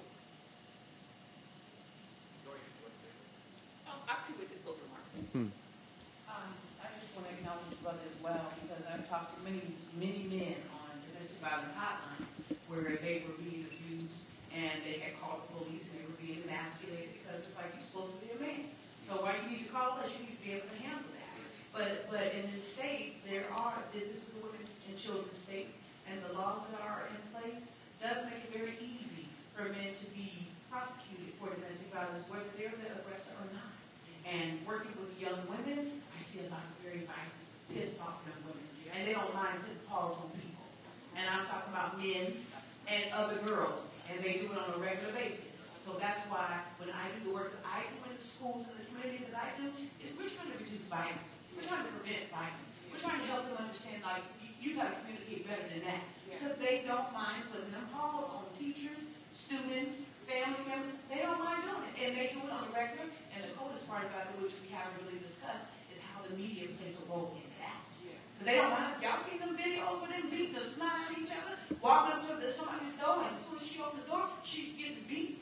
Yeah, they do that. Yes. And so that's an issue. You see it happen. Had a situation last year. Senior girls getting ready to graduate, and they come through the course really well. They texted, put it on Facebook, we're about to get it in. And 40 kids were missing from 3 of the surrounding schools, Rainier Beach, South Shore, and South Lake. They were in the back of the school fighting. A couple of my seniors didn't get to graduate. Why? Because they had to get it in. When they have been doing the restorative justice piece and making amends and figuring out how to deal with their issues without violence. So violence is, and it is a part of this society. We need to just wrap our brains around it. We live in a very violent country, right? That they don't forget gun control. We about our guns, and violence is what it is. But I think that our community, we we take a big hit in terms of the fact that every time there's something that happens violent, we're the poster child for violence. Like we're the only ones committing crime and being violent. The next thing I want to say is this, and I'll be really quick. We are, Black women next to Native American women have the most rates of domestic violence homicide nationwide. So we know that women do die from domestic violence more than any man has in this country, but we do know that women are violent as well. That's right. I'll go say, feel free. So I'm going to be real brief, and I wasn't going to speak because, it's like you don't know how to show up at these kinds of things. When you grow up in this neighborhood, you don't know, should I show up as the kid who grew up in the neighborhood and speak from parenting in a violent world from being a kid? And what, worked for me or didn't work for me and my family? Should I show up as a youth? I'm the executive director of Boys and Girls Club. Should I show up from what I'm seeing every day and where the lack is? Should I show up as a therapist? I'm a therapist by trade and say psychologically, this is what I think. But in growing up in this community and all the work I've done from government to working with kids, there's a couple things I think I want to offer as solutions for us to think about on how we can make a difference. And parenting in a violence world isn't just about, Black kids and families. It impacts all races that are here and not here. But there's a couple, someone said earlier, poverty. And in that Black community in particular, there's multiple things, health, all these things, and we're fighting for all these different things that we believe in our report to us, if it's sickle cells or high blood pressure, and we want second chance programs, we want affirmative action. What about education? But if you peel back the layers of everything, the root of it is really, in my opinion, is academics. And that if we were able to have an academic setting and be able to give our young people the education that they need, they won't have to rob, cheat, steal, lie, and do what they do to have the self-esteem and to get their needs met. So that's when I would say the academics is core and figuring out how we can give more of a culturally responsive education solution there. And the other thing is mental health, because we have trauma that's untreated. Trauma causes brain damage, and brain damage leads to violence. And so if we don't treat the trauma and with trauma therapy and things like that, then it ends up where we have these issues happening. And trauma manifests itself in forms of ADD. So a lot of times our kids get diagnosed as ADD when really they have untreated trauma. So those are just things for us to think about, and to think about lobbying the legislature for resources and laws that really will help reform the mental health system so that our kids can get services.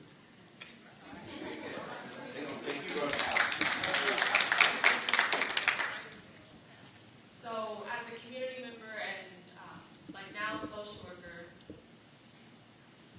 I try to just go to a lot of things, and it's just interesting how I see how some things are well attended and some things are under attended, and we don't really mix.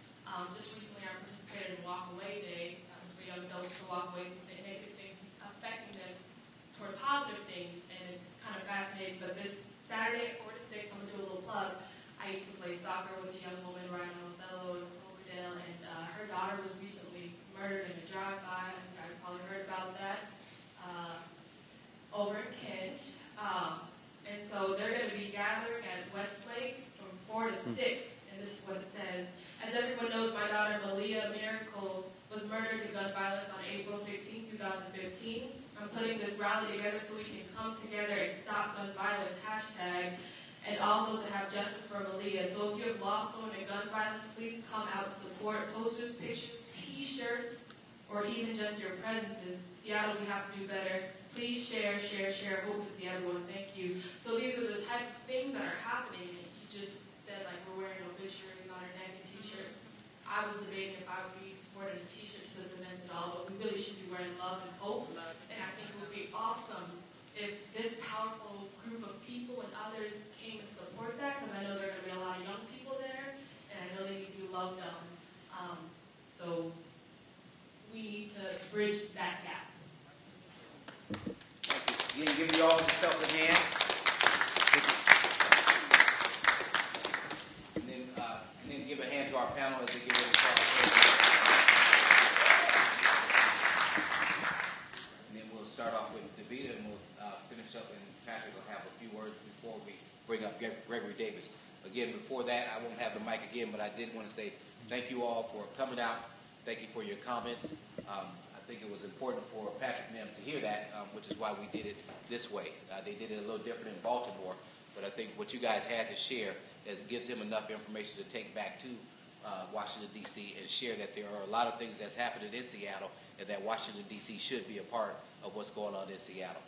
And I think Stephen said earlier he put out Dan Saddleberg's email address. We need to get on our computers. We need to make sure that we're sending emails about things that's going on, things that we're concerned about, questions that we have want answers to. And as well, Patrick will give us to the email to the White House. I think it's fatherhood.gov, but he'll speak more about that so that we can have the information so that we can send in questions and answers for stuff that's happening in Seattle. Okay. Just closing remarks. Yeah, just give some takeaway. Okay. I guess, I don't know, I just kind of want to piggyback off of what Heidi was saying, and that academics is the most important. And I agree that academics is important. I believe education, history, and culture, you got all the different things that kids need that we think are important. And a lot of times I'll say education is not enough. You know, history and culture is not enough. Opportunity and good intentions is not enough. A lot of times we say if they just give them a job, we just give them education, that'd be enough. And a lot of times we give them jobs, we give them education, and they still get to the campus and start selling drugs when they get there. So, you know, to me, you know, the biggest thing is you know, we had the saying, you know, you can take the boy out the hood, but you can't take the hood out the boy. It's what is it that has gotten into their system?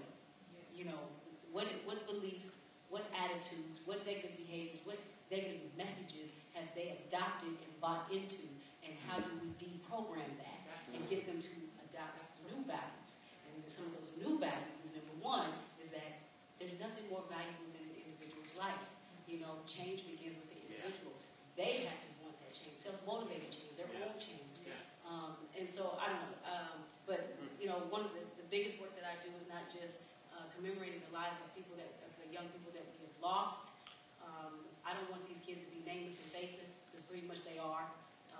You know, if they're black and brown, if they died from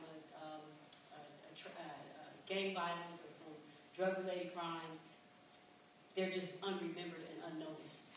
And because we associate that with them being bad, so they deserved their death some kind of way. I don't know what that's about, but this senseless death and our collective silence and inaction and apathy is what bothers me. We can go all the way across 2 countries to New York and everywhere else to protest about racial profiling and everything else, but when we have kids in our own neighborhood that are dying and being found in dumpsters, we just, again, the pop, we don't even respond. And that angers me. I'm sorry. It just angers me. And so the biggest thing that I'm doing or my aim with the McCaney Project is, number one, is to commemorate these lives, put a face to the problem. If I continue to put these children's faces, because they are not all bad kids. We have kids that are straight A students that are being murdered and found all over the place. Right. And what are we doing? It's just another kid that just got killed. He was probably doing something he wasn't supposed to be doing. He shouldn't have been in that alley. What was he doing at 3 o'clock in the morning? You know, that's the first thing that we say. And I think if I put a face to the problem, if I keep showing you these faces, you know, and I've gotten support from Pete Carroll from A Better Seattle, who said, I don't want to talk to the mayor. I'd rather talk to some moms that want to get on the ground. How much money you need? So I'll leave with a check to do the work that I'm going to do. And what I'm going to do is I'm going to go into these schools, I'm going to go into institutions, and I'm going to try to do exactly where that lady goes. She left. Helping them to understand aggressive behavior, helping them to understand empathy and feelings and anger management. All this stuff I had to learn myself. And so I said, well, I can get the ground running and do it before they leave the institution, and from somebody who has experienced those same type of things, that they're not just a mom, but other young people empowering other young people. So I will end with that. Thank you. Wow. You know, I would say that there was someone earlier talked about, and I think it might have been the gentleman again, talked about that the movement has to come from the people themselves. Mm-hmm. And that if you wait on the King County Prosecutor Attorney's Office and the criminal justice system to change, you're going to be waiting a very long time. Come on. Because it is a slow process.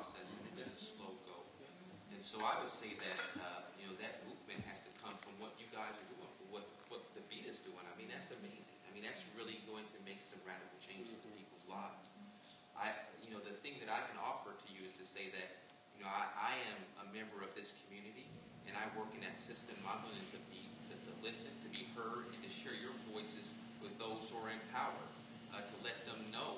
I've never heard the story about this young man that was found in a dumpster. That hurts my heart. I want to go find out who this is, who that is. And those stories need to be shared. And so I would hope that it's unfortunate that we feel so alienated from our systems and so separated from them, because they are your systems. You pay for them. They come from your taxes. You pay my salary. When I stand up, like I said earlier, I represent the state of Washington. I represent everyone in here, but yet it's not reflecting the vision and values of the community. Yeah. So where's that disconnect coming from? Yeah. So the last thing that I have to say is that the difference. And I didn't have a dad who raised me, but it was other people that stepped up, to make me who I am today. Other mentors and other leaders in the community stepped up. And so I know that that's what's happening here, and I just want to encourage you to continue to do that, because that's why I'm here. That's why I can stand up and I can say I'm an attorney versus saying that I'm in jail or dead. It's a huge part of the community that helped to support me. And so I just appreciate just being invited here. I learned here more than I feel like I had an opportunity to share. It was really more, I'm educated. I'm built up. I'm encouraged by what I'm seeing in this room. So I just thank you again for inviting me to come. Thank you.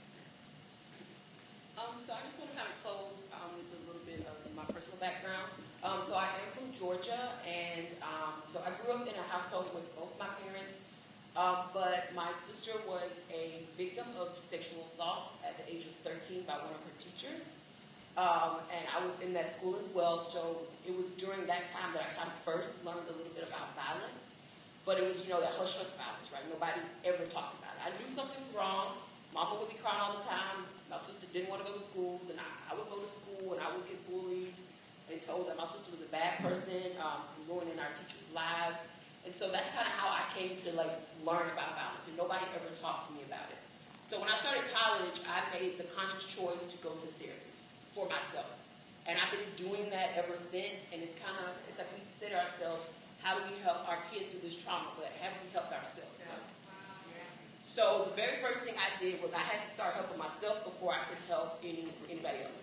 And I have 4 nieces as well as a nephew who are growing up, in the same things, right? So I was like, I have 4 nieces. My sister was a victim of sexual assault. How do we protect her kids as well as our nieces, right?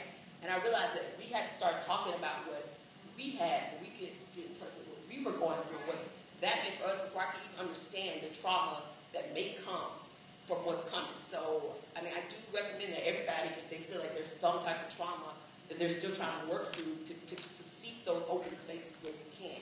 Because it makes you a little more vulnerable, and it makes you able to open up to the kids in ways that they can see too.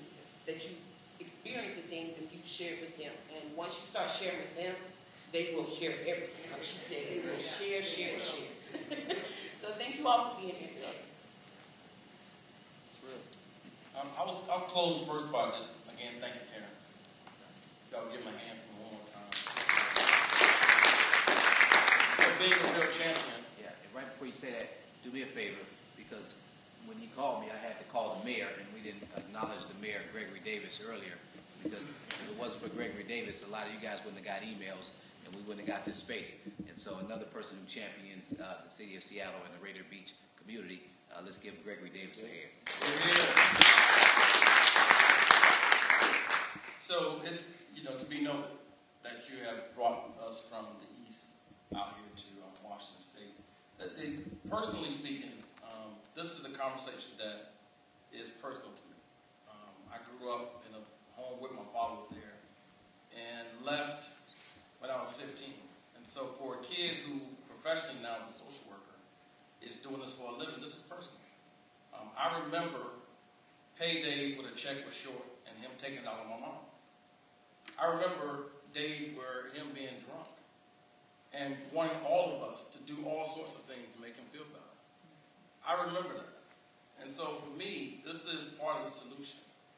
In my life where turnaround was possible, there were three things that I attribute to that, and I know that there are a bunch of broken people out here.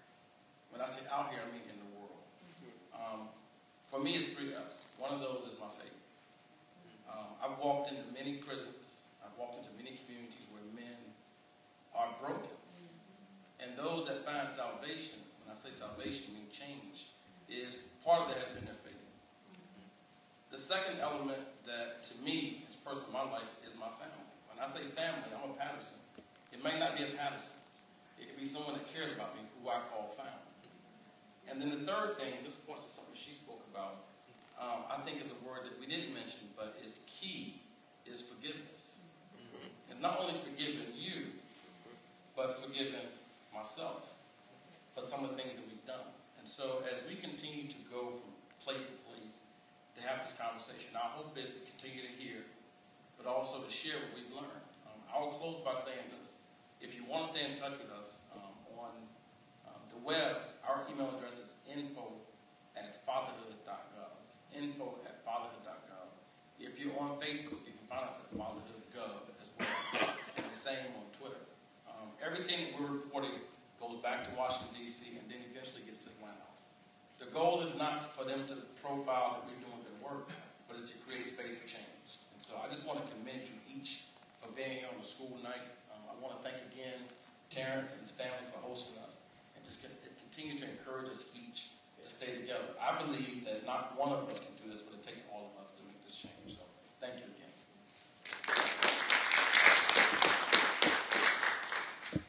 So how many of you have taken a trauma-informed care course or been oriented in trauma-informed care? Okay, that's good. So one of the tips that it talks about is you don't ask the person what's wrong with them. You ask them what happened to you. Right. And one of the things that's going to require is for us to take time to kind of have our lives interrupted to take that time. I know that's a challenge because I look out here and see you. Each and every one of you, I know you're doing 1, 2, 3, 4, 5, 6, 7, 8, 9, 10 things. You got a list. There was reference earlier about what we're going to do tomorrow. Fear not. These brothers and sisters are going to be working tomorrow. You're going to be working on the issue, working on the challenge. And I know that. I know that. And so I just want to recognize you and acknowledge you all for being here this long. There are a couple other people I do want to recognize. We had some media going on in the house tonight. And I want to thank Tiara Thompson for our photography. Let's give her a hand. She's providing proof of photos. Yeah, is here. I also want to thank Ken Gilgren here. Ken is social media tech for Rainier Beach Action Coalition and one of the brainchilds behind our Freedom Net program. And so what he was actually doing was live streaming through Periscope. And so we're using social media in our organization to train young people to use it on the positive tip so they can change the perception of their neighborhood from the inside out. And so that program is called Freedom Net. And so thank you, Ken. I'm going to put my brother on blast. He told y'all that he was retiring. So if anybody's looking for a board member, my man Earl. That's Earl right here. Don't forget to take you up on that. And I'll just say that we are having our restorative justice planning committee meets in this building on the second Tuesday of every month. So our next meeting is October 13th at 6:30. And like I mentioned earlier, we are looking to bring restorative justice peacemaking circles to this neighborhood because we do realize that is one of the ways to kind of impact this violence. And so what I'd like to do is just leave you here today with this proverb. And, you know, we talked about the challenges that we experience. We talked about the dehumanization and how we need to switch that. And so I'll just say to you, just because a log is in the river a long time does not make it an alligator. Okay? So thank you very much for gracing us with your presence here, hanging out with us for this long. We extend blessings to you and just want to thank you again for the work. Keep moving, keep moving, keep moving. All right, good night.